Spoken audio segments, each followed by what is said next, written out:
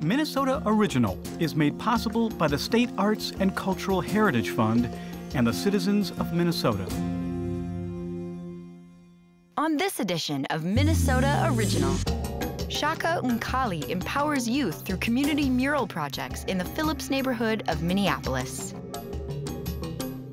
Unconventional brushes, collected trash, and a malleable canvas are elements in painter Gregory Euclide's work. And performing in St. Paul's Wabasha Street Caves, Chris Cunningham and John Hermanson of the folk duo Storyhill. I fell in your well of sorrow. These artists and more, now on Minnesota Original.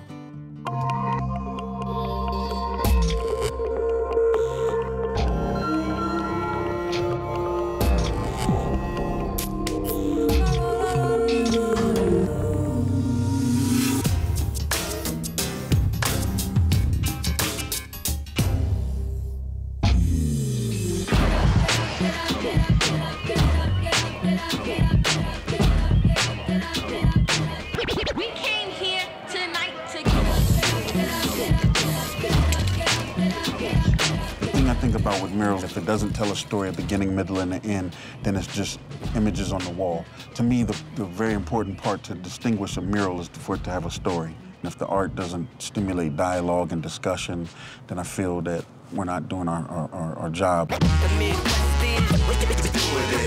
Minneapolis, young and restless. Minneapolis, young and restless. My name is Chaka Mkali. I'm also known as I Self Divine. I'm the director of organizing and community building at Hope Community in the South Side neighborhood of Phillips. I'm a muralist, musician, father, a man of many hats.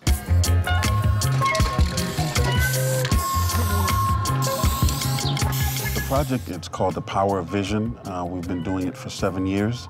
The organizations that are involved are Little Earth, Wade House, and Hope Community, and Main Street Project. The overall goal is to teach process and end result. If you master the process, then you can dictate what the end result is going to be, as well as being able to tell your story. It was an idea that some of the students had that there was like a stairway to success. One is going up the stairs, one is falling down. When we do our mural, we always have what we call a listening session.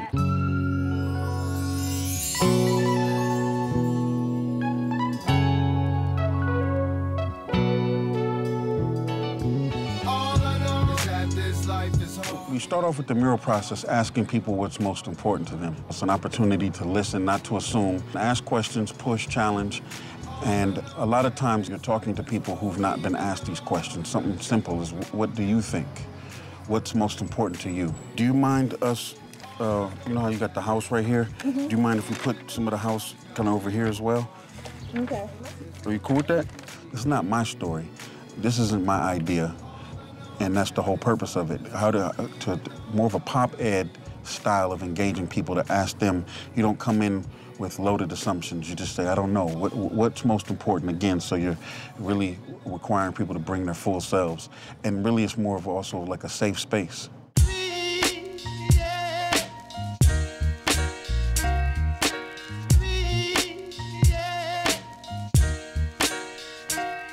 The murals that we do can be found a majority in the Phillips neighborhood. This mural that we're at right now is on East 29th and 13th Ave. We've also done murals on 13th, right around the corner, on New York Plaza. Then we have another mural that's right around the corner on 12th Ave that's on St. Vincent's. We have a mural on 25th and Chicago. It was a census mural, as well as a service learning project for Peace Jam. We also have a mural on the side of Cedar Cultural Center. That was a collaboration between Wade House, Hope, and Brian Coyle. And then on top of that, some of the youth that I've worked with also have gone on to do other murals with some of the same partners. So again, it's really an entrepreneurial spirit. So most of the lead facilitators do their own projects based on the skills that they've learned in the program.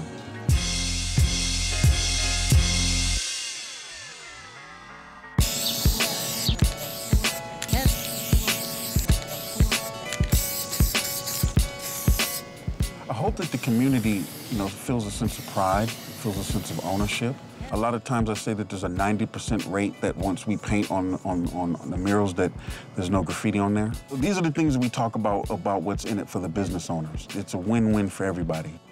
One of the things I notice, you know, when we do a mural, when it's finally done, is no matter how small the part of the mural that youth were part of, they're going to show and point to their parents, and there's so much excitement, so much confidence that you see because they're part of something that's public, that's big, that's large, that's colorful, you know, that they can continue to bring their family and friends to, you know, and then also they've been a part of completing something.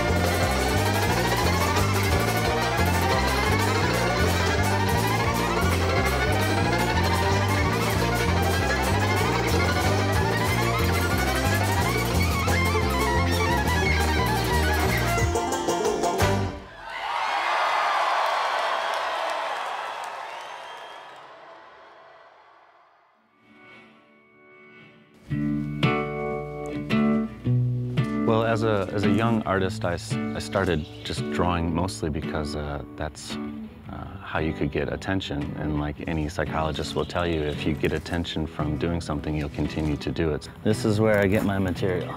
Every time it rains, you can find, this is some kind of styrofoam. You'll find it all over here. Time's a soft way for mouth to dress, breaking all the rules. I'm going down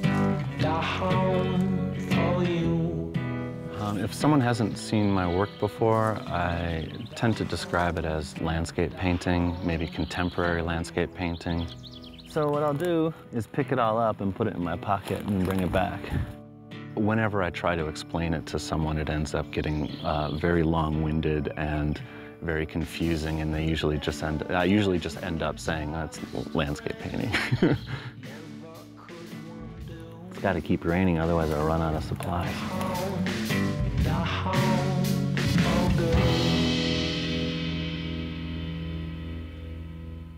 Well, I use the styrofoam in my work to kind of symbolize this thing that's man-made but omnipresent in the landscape. So it's not very difficult to find this stuff everywhere you go. So sometimes I'll use a spatula to scrape the paint across the surface and let the paint kind of act as paint and not appear so representational. I also like the way that it kind of scumbles along the surface. You were born into a strange world, like a candle you were meant to share the fire. I don't know where we come from, I don't know where we go, but my arms are made to hold you, so I will never let you go, 'cause you were born. So there's land here, and in the center of this scene, I'm going to create some type of industry that moves in and kind of is built upon that land. The stuff that's around this is going to be more deliberate and organized because it's a city, so city planning is much different than, you know, a natural prairie or a forest.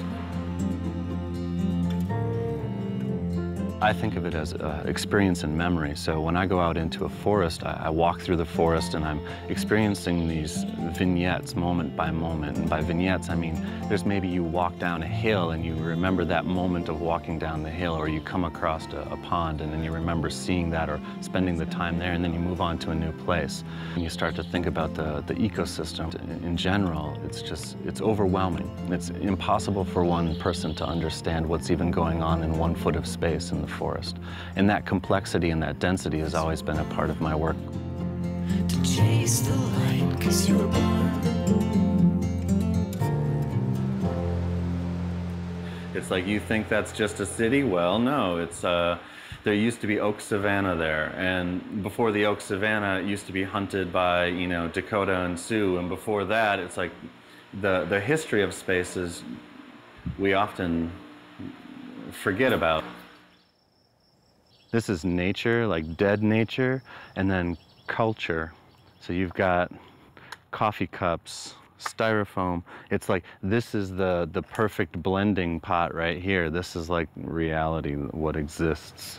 I've got this type of framework established here, and the water works great because I can go and erase things. So like this area right here, if I spray that up close, you can see that like any paint that was still wet will start to fall away. And you get this pattern of decay, and then having that actually happen on the surface of the painting always seemed interesting.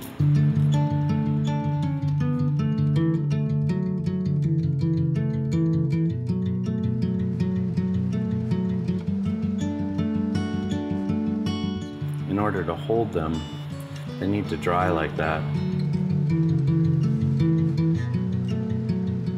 Think about what's represented two-dimensionally, and sometimes try to create a complement to it three-dimensionally. This all started by, I made some paintings that had 2 or 3 sheets of paper on it, and I would go through and I would rip through them, and then I'd start painting the next scene onto that, as though it's like a moment in time, and then you pass through the threshold of that moment into the next stage. The paint that dripped down would pool up inside of these like relief areas.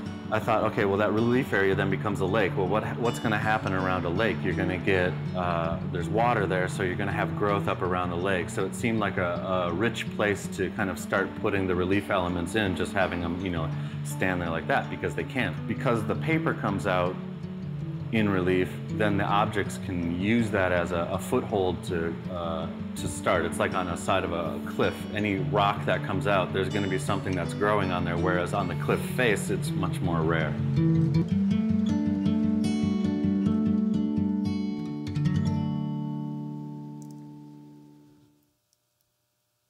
When I bring sculptural elements in, or like pieces from the land, I have a tendency to think about modes of representation. You have an illusionistic space that's painted where people can go in with their mind. You have a space that actually comes out that people can move around with their body. And then you have these like fake kind of model type materials that are produced on there. Trees that I make from sedum, or like, you know, the architectural type of things. So I started fooling around with various plastic bags. The idea that you can take and make a form that looks like something natural out of something that's, you know, petroleum-based and completely destructive, and have that in this landscape, that's kind of important, because the landscape itself seems very picturesque, but you know, these are the things that we use on a daily basis that are the antithesis to this kind of idea. All of these different modes of representation get introduced into this sculptural mix, and it's kind of left to the viewer to negotiate how those things blend together. And if I just made beautiful paintings, what I'm trying to get at within the work would be lost. You know, so if I can introduce as much garbage as possible from the land into the work, that kind of reflects on the state of land today, as well as making the painting a little bit more realistic to me. I want it to feel like I'm present in the land in general, you know, and it contains all of the thoughts that I have. I think that's how I want to just keep making it more and more realistic in that sense. When I look at a landscape painting, I think that's like 1/12 of the story. Like the 4th of July and New Year's Eve are making love in the snow.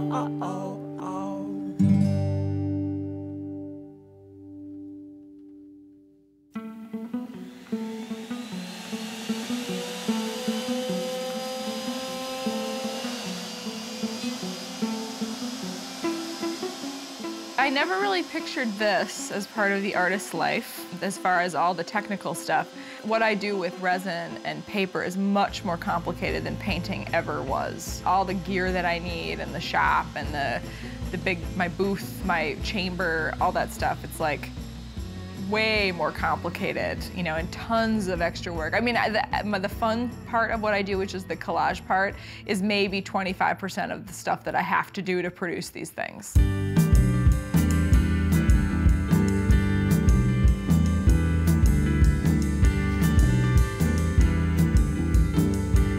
When people look at my work, they never know what it is. The first question that people ask is, what is it? And the second question is, how do you make it? You know, so because so many people ask me about that, I think my work is very process-oriented. And how I describe it is, I think it looks a little bit like mosaic or stained glass.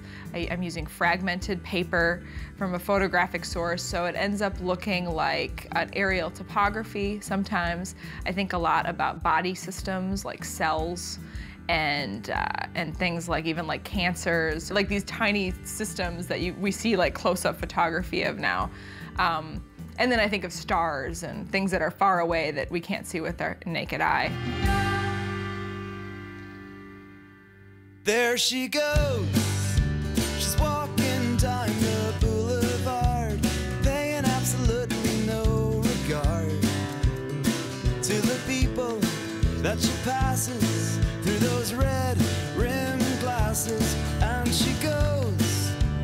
What I'm working on right now is this piece that's about a little less than halfway, and I build it in layers. So right now we're at like the 3rd layer. I'll probably do about 10 layers total. And so I'll work either with single pieces of magazine paper, or I'll work with multiple. So I have, you know, a whole bunch of one thing.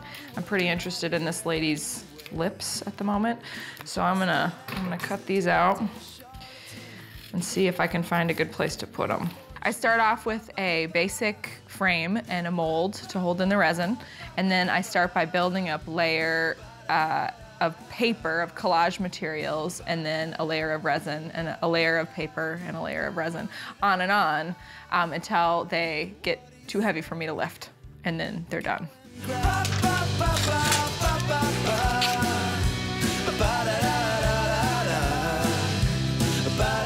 When someone walks into a room and they initially see my work, it's glossy and attractive, so a lot of times people want to come in for a closer look. So they will walk up to it thinking that it's abstract, you know, just like an arrangement of color and shapes. But when they get up close, they realize, oh, that's a little eye, or that's a little face, or it's a hand, or, you know, and then they also are, you know, mesmerized by the depth that appears, because you can't necessarily see that from a distance, but once you get up close, you realize that there's multiple layers of the paper and the resin and the paper and the resin.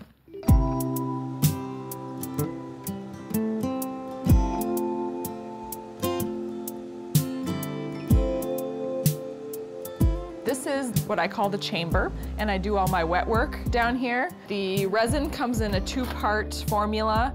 I mix them together, pour it on to my little pieces here. When I was in grad school, I was getting some critiques about my painting, and it was sort of like it was technically good, but it wasn't saying anything fresh. And that's what I was personally feeling, you know, and so I was a little bit frustrated. So I started to cut up stuff that I had around the studio and glue it down. And then eventually one of the sculpture students that was one of my grad student peers was using this resin. So I started to pour the resin over the collage, and it made some wonderful effects. So that's how I got started.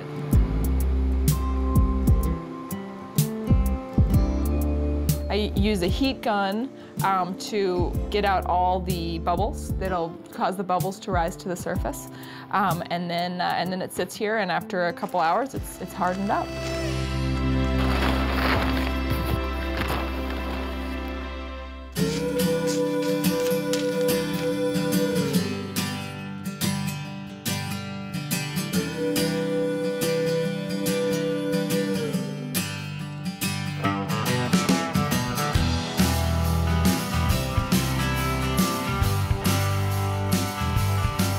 When I think about the future with this work, I feel like I have so many ideas and so many things I write down. I don't feel like I'll ever get to the end of that. One of the greatest compliments that I can get is when somebody who is, you know, artistic or, you know, dabbles, looks at my work and says, oh, it just makes me want to get in the studio. I want to make more work. So it's like there's a contagion, like an excitement, you know, in the art. That's a great compliment. I like that a lot.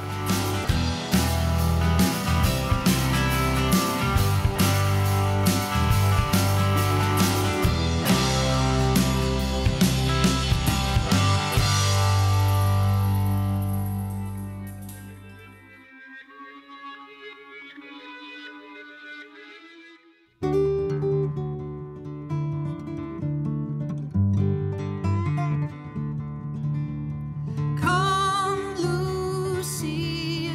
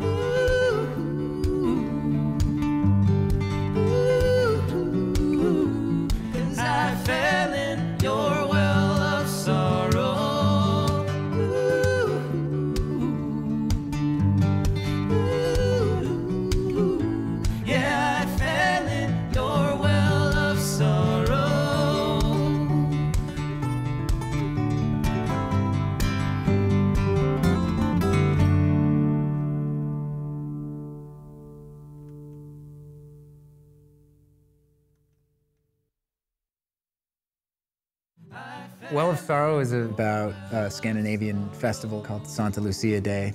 Among other things, it's a festival celebrating the return of light.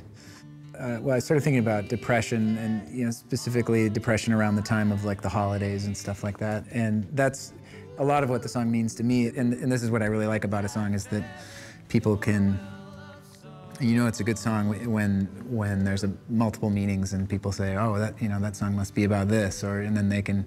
So whenever somebody asks me, what's that song about, I always like to hear what they think it's about first.